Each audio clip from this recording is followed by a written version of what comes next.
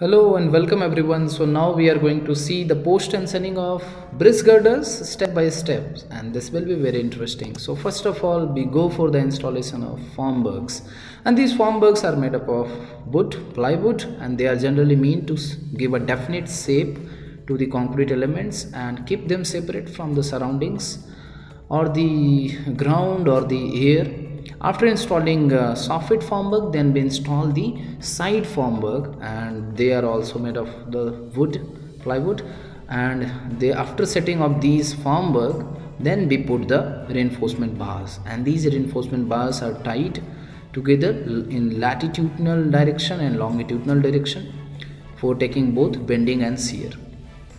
Now after putting all these reinforcement bars in place, then we put some bar chairs. See, these bar which I am calling chairs means they are going to they are meant to keep something on them. Okay, so on these bar chairs we install or we embed the post tensioning ducts.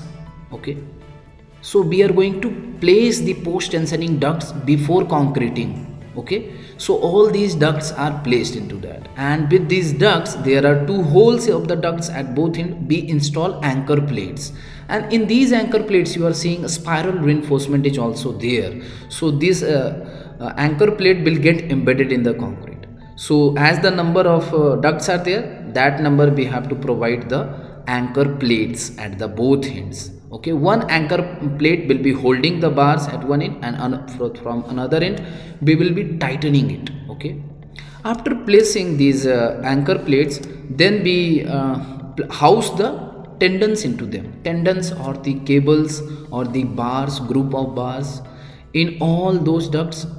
Or sometimes what we do, we leave the ducts empty only. Okay, and we just go for the grouting operation right now.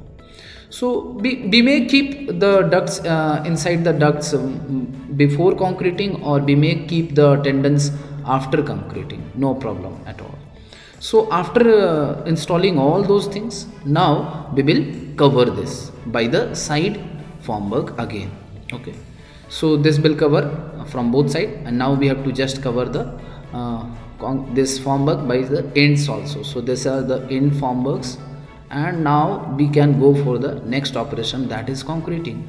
And concreting is done through RMC, okay, ready mix concrete, and this is done here.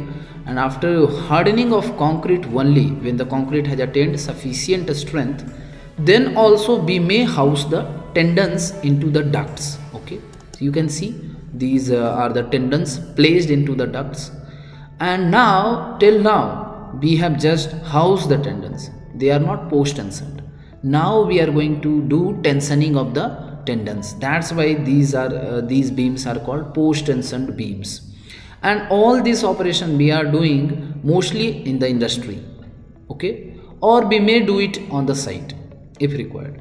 So mostly if we are going for prefabricated elements, then it is done on the industries, and cast in situ fabrication, then it is done on the site. So here I am showing you what is happening inside the industry, and then they will be transported to the site. So after housing the tendons into the ducts, now we will post tension them. So for post tensioning, now we will use another post tensioning device, and with these anchorage plates, now we will do the place the anchor heads. Okay, and with these anchor heads, wedges are also placed in for each of the bars. Okay, for each bar there will be one triangular wedges placed into these anchor head holes. Okay, after placing these anchor heads, now we will post tension. Now we will stretch these bars using hydraulic jacks or some machineries. So through these machines we stretch the bar up to some length so that they get post tension. Now these bars are really high tensile strength bars. They can take load up to 2000 kilonewton. Okay, like that magnitude, very high strength steel is used. And also we have used high strength concrete, M40, 50, 60, like that. Okay, so this operation is the stressing of the bars, and after stressing, then we cut the extra length of the strands. Okay, which is protruding the girders edges. Okay, and now we can fill these annular spaces between the tendons and the ducts, because we have not done grouting. Okay, sometimes grouting becomes necessary.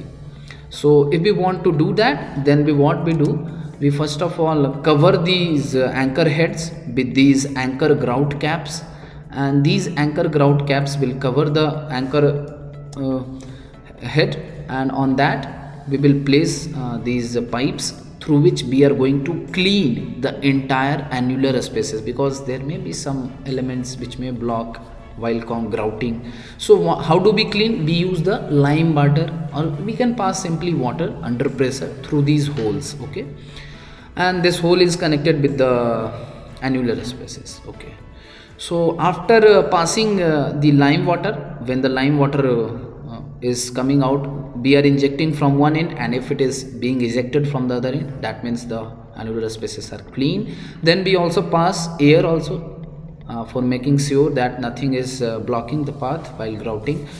After getting the holes, annular spaces perfectly cleaned, then we go for the grouting operation. And this is the machine. We pass the cement slurry under huge pressure, and this cement slurry is very quickly hardened. Okay, and we inject through the injections in all these holes one by one.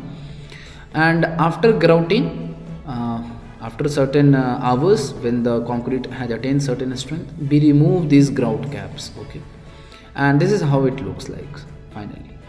So this is how we post tension the girders. Okay, and after this is done, then we remove it from the end soffit formworks, and then we transport it to the site where we are going to construct the bridges. So this is how one by one we place all the bridge girders on the piers. Okay, you are seeing on the piers we are placing all these bridge girders on one by one, and after placing all these bridge girders, which will be acting as a beams, on this we are going to place our bridge deck. And deck, you know, deck on which we construct our roads, on which the traffic can be run in both directions. So this is how we go for the construction of post tension bridges. Most of the time in most of the metros this is being done. Sometimes we also go for post tensioning of slabs, and those slabs in the metros are given a particular shape. That also is done with the similar techniques. First of all, we do the placement of the formworks, and formworks can have different shapes depending on the type of construction we are going to do. And then we put the reinforcement bars, we place the chair bars, and on that we place the ducts, and on that, after placing the ducts with the anchor plates at the end, then we go for the concreting. Okay, after concrete harden, we place the tendons into the ducts, and then we post tension them, and then we do grouting, and after that then we can use that element anywhere. So this is how post tensioning is done in different stages. Hope you must have liked it and understood it. So we will be meeting with the analysis of post tensioned or pre-tensioned PSC elements in the upcoming videos also. So till that, stay tuned and stay safe. Thank you.